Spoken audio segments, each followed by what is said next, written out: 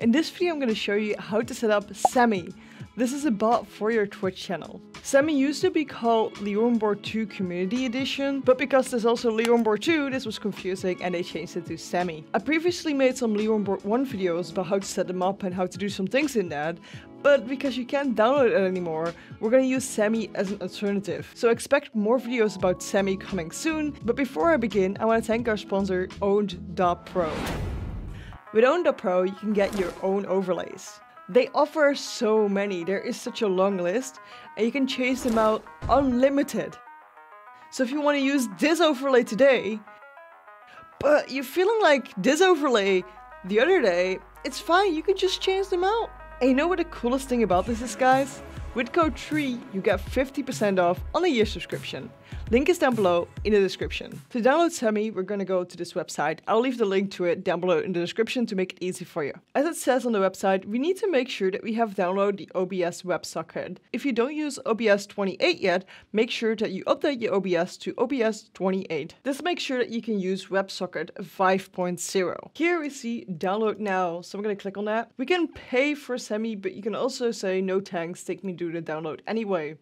And now here we have the latest one. We've got the update before that, we've got the updater and the deck. So we're gonna just install 5.2 right here. Now this is opening in my download folder and I'm gonna extract it. So here it is in my download folder and I'm gonna right click it and extract all. We can delete the zip folder now. And this folder we wanna paste somewhere that we can actually remember where it is, not in the download folder, because if you want to delete your downloads, you actually might delete SAMMI. And I'm going to put it on my second SSD in the program files. There we go. I got SAMMI here. I'm going to open a 64.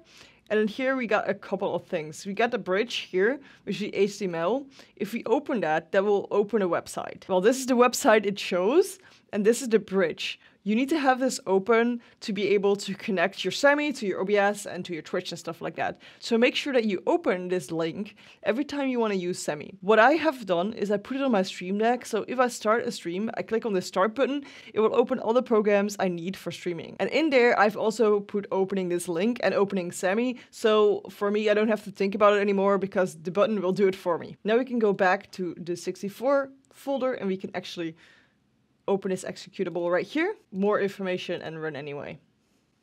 We're gonna allow it. Windows is being difficult.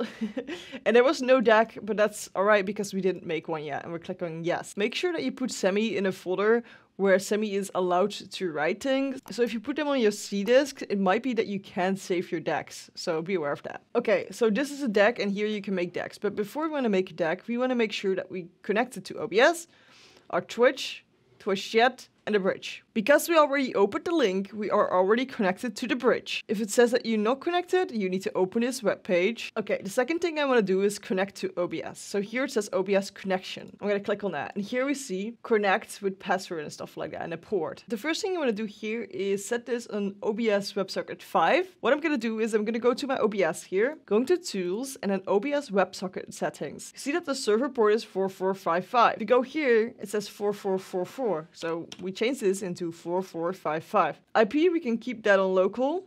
This is our local IP. Here we need to set it on auto connect. So it connects immediately when we start up SAMMI. Then in OBS, we're going to go to Tools and WebSocket Setting. And we need to make sure that we enable WebSocket Server right here. We can untick Enable Authentication right here. And because we disabled the password, we do not need a password. So we can keep this empty. Make sure to click on Apply in OBS so you enable the WebSocket Server, because otherwise the WebSocket isn't on. Okay, and then we can just save and close. Now we are connected to OBS and the bridge, but not to Twitch yet. So we're going to click on Twitch connection and then here we link streamer account. This whole thing for authorization will pop up. They want to know a lot about your account and we're going to authorize it. Successfully saved, you can return to SAMMI. Now it worked.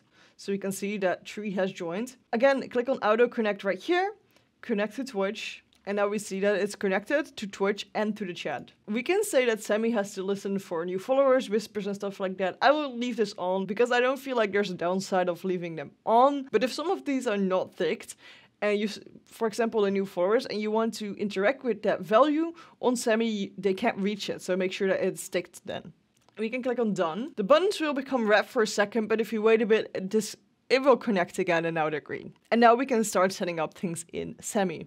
I don't want to overload you with information, so we're going to show that in the next video. So jump into this playlist with me and I will see you right there.